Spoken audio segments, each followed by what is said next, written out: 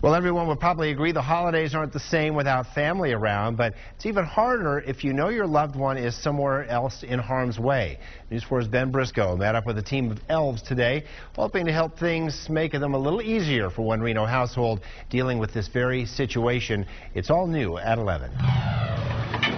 You could call Steve Fine the anti-Grinch. Christmas is my holiday. Instead of breaking in to steal decorations, his team is hanging about 2,800 Christmas bulbs while the homeowners are gone. Bring the lights, we bring the labor, we bring the elves.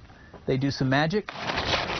They're part of the group Christmas Decor, which tries to lighten the spirits of military families by decking out their homes free of charge. There are people out there who are celebrating Christmas who have a tougher situation than we do. Lights signify fun and cheer, you know, it's as basic as that.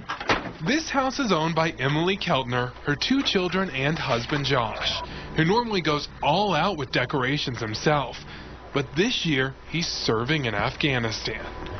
Neighbors stopping by say they're a deserving family, and the lights are already spreading excitement down the whole block. Having something like this done for them just makes the occasion a little bit brighter. Right now, the friends of the family are distracting them with pedicures in the ice cream shop, but they keep texting the workers, telling them they need to hurry.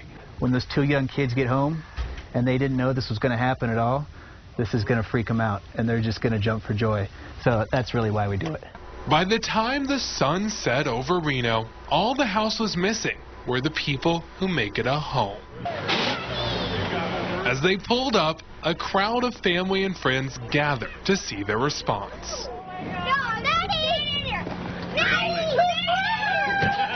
It's amazing. The lights are beautiful, and we have amazing friends, and we're very surprised. But this story still has one more surprise in store. The military dad will be back for Christmas and won't know about the lights until he too pulls up in the driveway. Definitely a Christmas to remember. That's something even the real Grinch couldn't help but smile about. Ben Briscoe, News 4.